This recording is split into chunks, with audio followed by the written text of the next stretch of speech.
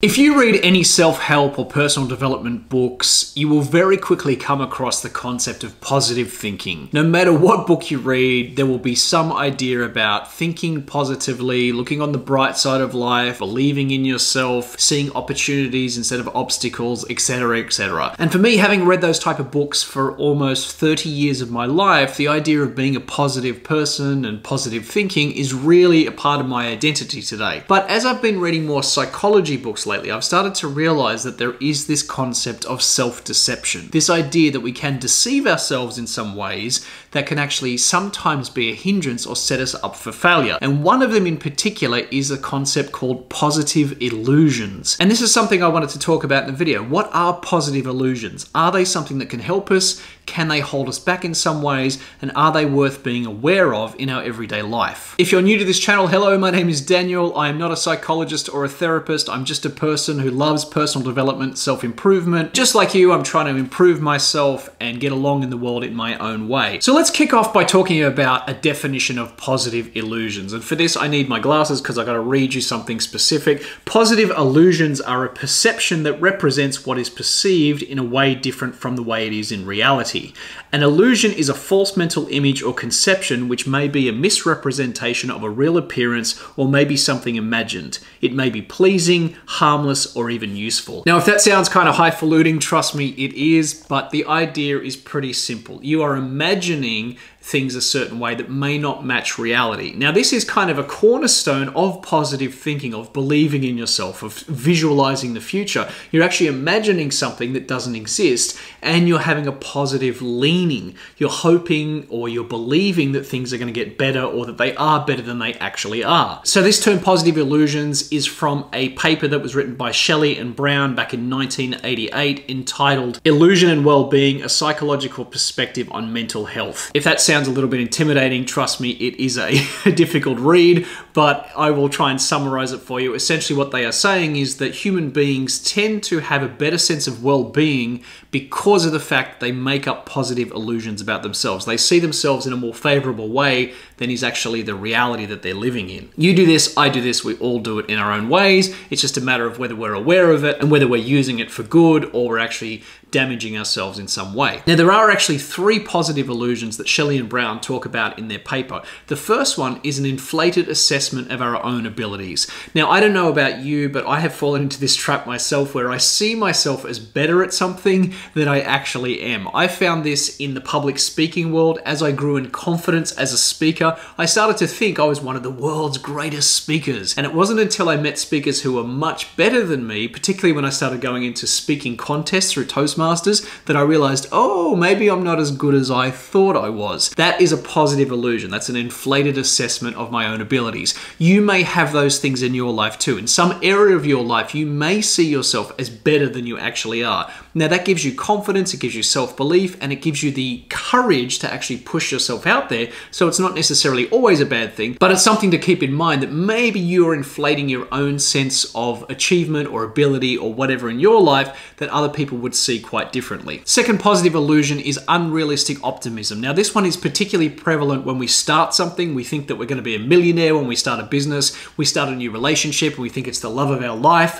Whatever it is, we have an unrealistic optimism about a situation. For those of us who do read a lot of self-help and personal development, this may be even worse because we see things with rose-colored glasses. We think that we're going to set the world on fire, that we're going to achieve everything that we ever dream of. And this can be a little bit of a trap. I found this particularly in business, and I've talked about this in other videos. When I started my own business initially, I thought, of course, I'm going to be a huge success. And it was a lot more difficult than I realized. And I had a lot of financial setbacks, and it took me a lot longer than I thought it would to actually achieve the goals that I'd set for myself. That initial unrealistic optimism led to a lot of frustration and disappointment for me that maybe if I'd been a little bit more realistic in the beginning, I wouldn't have had to deal with. And maybe there's something in your life where you're being unrealistically optimistic, especially in the starting stages of something, where maybe you need to pare it back a little bit and realize that things aren't as rosy as you think, and maybe things won't work out immediately as you hoped they would. And the third type of positive illusion is the illusion of control. Now, this one is something that we all as human beings, especially as independent adults, have in our lives. Think about when you're driving a car. You have the sense that you are actually in control,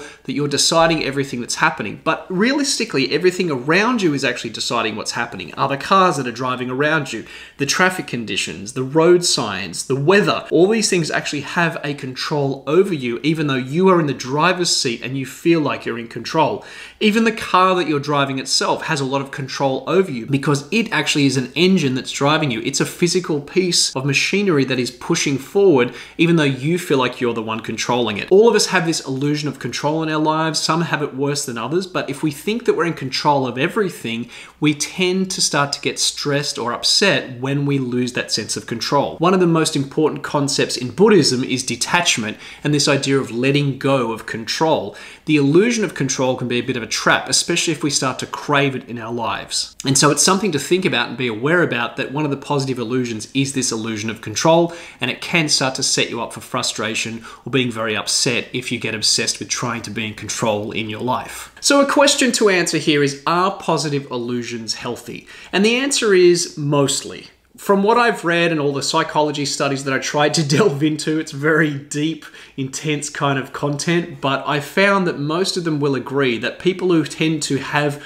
mild positive illusions about themselves tend to have a higher level of objective well-being. They see their life in a more positive light, they feel more fulfilled, they're just generally happier as people. So the idea of having positive illusions isn't necessarily a bad thing as long as you keep them in check. And that's something that I've taken away from all this reading that I've done is, yes, it's great to have a positive mindset, to be optimistic, but to realize when maybe you're leaning into the positive illusion area and you're starting to fool or self-deceive yourself and you're not actually getting what you need out of the situation because you're kind of living in this made-up fantasy version of the world. So how can we balance positive illusions? And I chose the word balance here very purposely because I think it's always going to be part of our makeup as people that we create our own version of reality, but we have to balance positive illusions against reality. Well, the first thing that I have learned is to seek out objective feedback. So to go to people who you trust or are in a position to actually give you authoritative feedback, who can actually give you suggestions and tell you when you're doing things wrong. You don't have to listen to every single person in your life, but if there's something you want to achieve in your life or you're trying to improve, go to someone who has already achieved that or is already on the path to achieving it and get their objective feedback. They will help you to reduce or to kind of balance out the positive illusions that you might have about yourself, especially around self-assessment or around the optimism that you might feel. They'll give you a more realistic view of it. So seek out advice from those who have already walked the path, who can give you honest feedback. And the second way that I've learned to balance positive illusions is to look for blind spots. Now, we all have blind spots in our lives, things we don't realize that we do. We might be more annoying than we think. We might tend to have weird habits that we're not aware of. If you can catch yourself in the act with these blind spots, you will find that it will give you a closer view of reality. One of the best things that I ever started doing was recording myself when I was doing a live speech. Now, it is also one of the most painful things to watch back because you hear your voice as other people hear it. You see your mannerisms. You watch how you have all these unconscious quirks when you're on a stage that you don't realize are there, and it opens you up to see your blind spots. We all have these in different parts of our lives, and so I would suggest to you, find ways to seek out or to be more aware of your own blind spots. Maybe it's someone criticizing you. Maybe it's a mistake you make. There's something in your life where there's a blind spot. Notice it, be aware of it, and lean into it. Use those blind spots as a way to balance out your positive illusions, and you'll find that you become more aware and conscious of the reality that is all around you, and maybe it'll help you to better navigate your way through the world and to actually get what you want. So there you go. That's a quick overview of positive illusions. Hopefully that somewhat makes sense. It took me a while to understand the concept and to balance positive illusions versus positive thinking. Because I've spent so many years reading self-help and self-improvement books, I think my mind does lean towards the idea of positive thinking as a good thing. You might have a different view, and I'm curious to hear your comments. So please share your view below in the comments and tell us, do you believe in positive thinking, or do you think positive illusions are a dangerous thing? It's an interesting concept to be aware of and to balance out in your life. Thanks for watching this video. If you like what I'm doing here, please leave a like. and consider subscribing to the channel if you like what we're doing here. We'd love to have you as part of our community. My name is Daniel Midson-Short. Thank you for watching, and as always, thank you for improving yourself.